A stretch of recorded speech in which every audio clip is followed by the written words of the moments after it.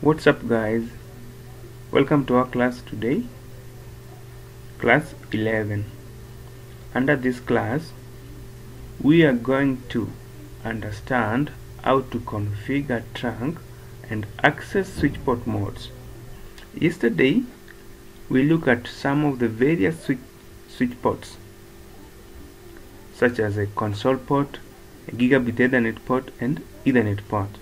So these ports, mostly the Ethernet ports, are either in two modes, access or in trunk mode. A port can be either in access mode or a trunk mode. So an access link or a port is a port that is assigned to a single VLAN. Don't worry about the VLAN, we'll cover it in the next class. And the frames that arrive on the access port are assumed to be part of the access VLAN, which by default is VLAN 1. Alright, let's see trunk port. A trunk port is connected to another switch. We will check on this diagram. So let's understand it first. Let's understand the meaning first. Trunk port is connected to another switch. This port type can carry traffic of multiple VLANs, while in access mode only a single VLAN. Okay, trunk carries multiple VLANs, but access carries only a single VLAN. Okay, thus allowing you to extend VLANs across your entire network.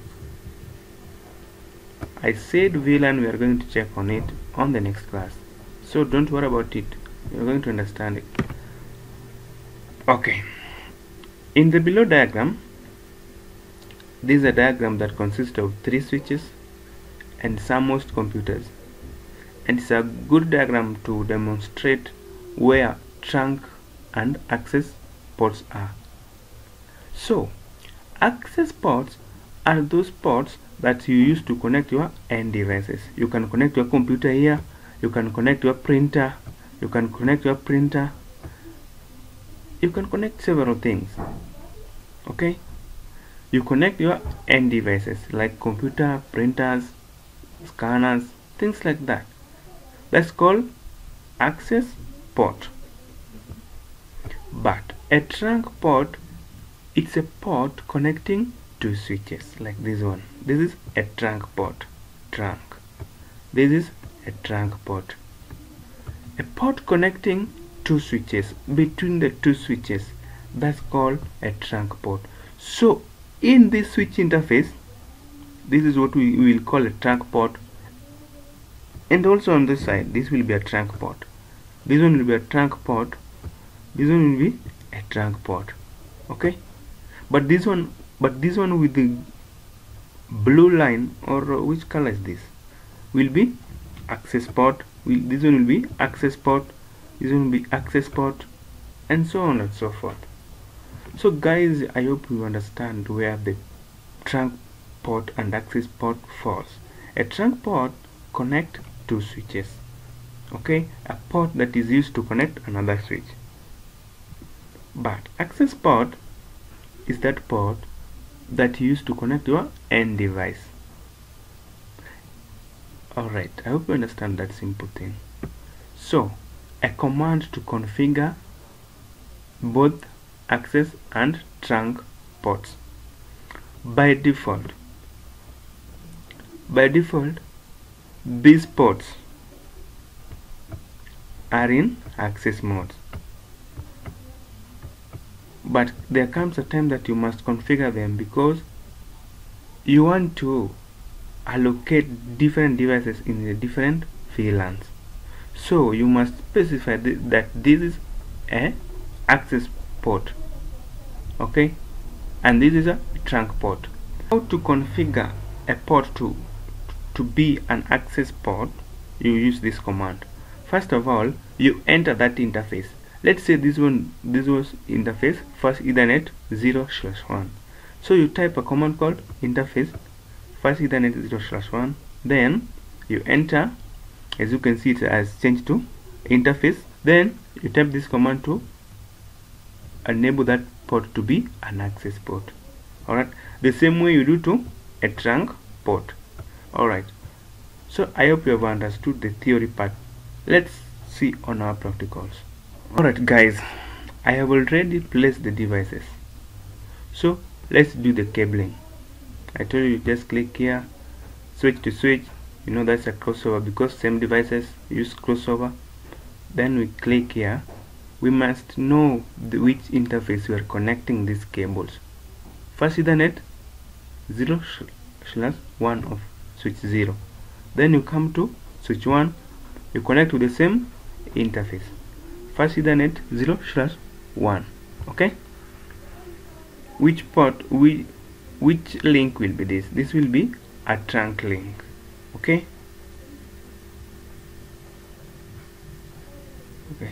oh okay. Let's connect the PC.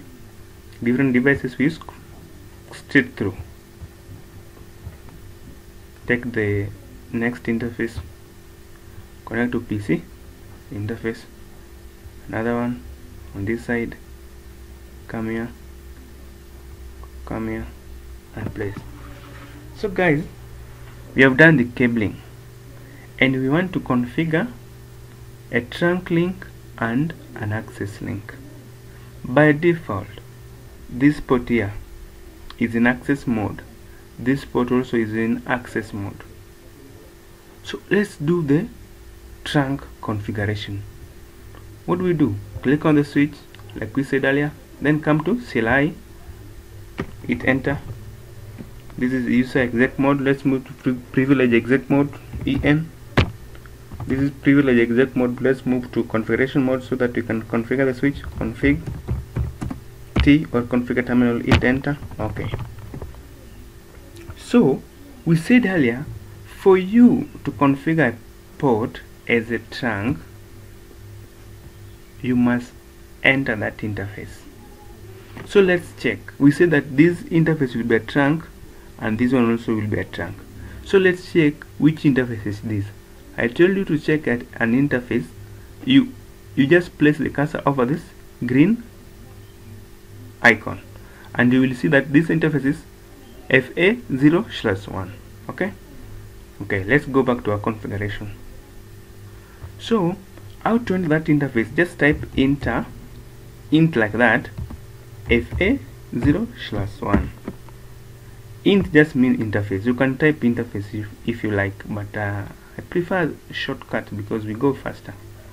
Int FA0/1, hit enter. As you can see, so we are in which interface? We are interface FA0/1. Then we type switchport mode trunk.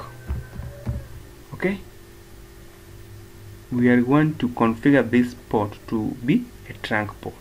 Okay, hit enter. As you can see here, LAN protocol interface change to down, then LAN protocol interface, this one change to up again. When you configure a switch to be when you configure a port to be a trunk, the port turns off first, then it turns up again. Okay, as you can see, it turned off, so it will turn on again.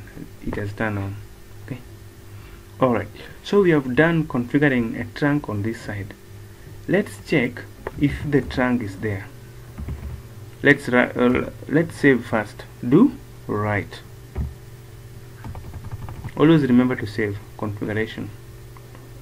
How to check trunk? You just type a simple command, do show